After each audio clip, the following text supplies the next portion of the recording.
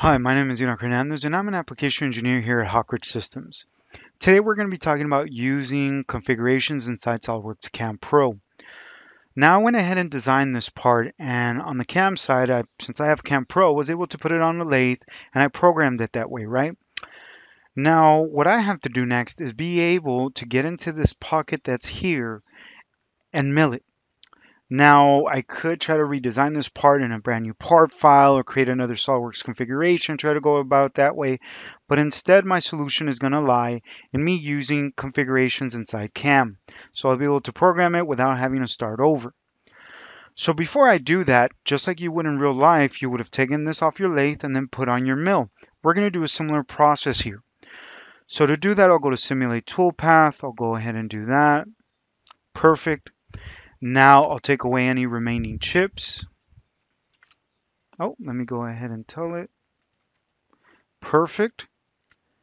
Now save this as an STL file. We'll call this guy mill config.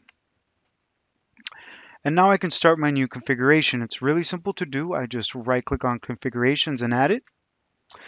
And now, just like we previously did, we can set up the machine, the stock, and the coordinate system. Let me go ahead and do that.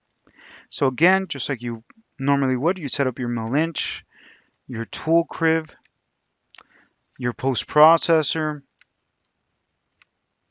And now when it comes to the stock, well, instead of using a part bounding box or a sketch, you can actually use that previous STL file, going back to that workflow where we go ahead, grab the part that was worked on the lathe, and then put it on an actual mill.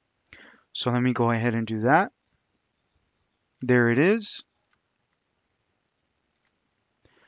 And now I can set my coordinate system. Let me go ahead and use the stock bounding box. I'll put it right here. I just have to make sure that the Z direction points in the correct orientation. That dictates where the spindle will be coming from. So let me go ahead and set that up. Very good. So now the coordinate system has been set, the stock and machine. It's as easy now as clicking on extract machinable features. Let's generate our operation plan, generate a toolpath, and simulate. Okay, let's see what the end result is. As you can see for my stock, it's that area that wasn't machined, right? That groove. I'll go ahead and click play and I'll let it do its thing. So again, we can see the ease of use and how much of a time saver this is for us to be able to use that same part, not have to start fresh or use a SOLIDWORKS configuration, although possible. I just programmed it and created a separate configuration on the CAM side, and I'm able to get the end result that I want, right?